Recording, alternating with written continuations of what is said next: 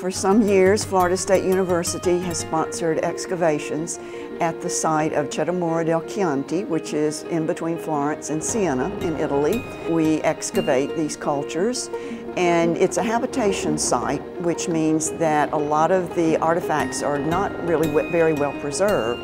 They're broken and burnt and buried, and we found a number of them in a sanctuary. We found a number in a very deep well there. It's very different on the habitation site from the way it is if you're digging cemetery, tombs.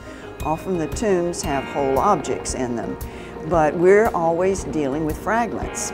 And so when I heard about 3D printing, I realized there was the possibility of taking some of the designs we made from the fragments and based on those creating three-dimensional models so that we could then have a real 3D object to help us to study the pottery, for example, that we have found.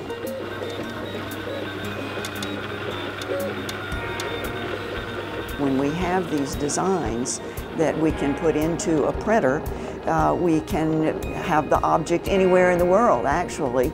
So this is a great boon for our research. We can study these objects here in Florida that we excavated there in Italy.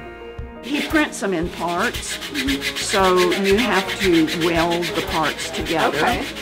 And after you weld them, you have to sand it down. I've realized we could work with pottery very quickly. These are small objects. We don't need a really big printer yet. We're not ready to print, you know, the equivalent of ancient chariots, for example. But I think we can move on from this to work on bigger objects and different kinds, diverse objects. And the thing about the pottery is that in my field, every site has pottery. So it means that we can do comparisons with other people's pottery. Literally, the sky's the limit. There are thousands and thousands of pots out there waiting to be printed.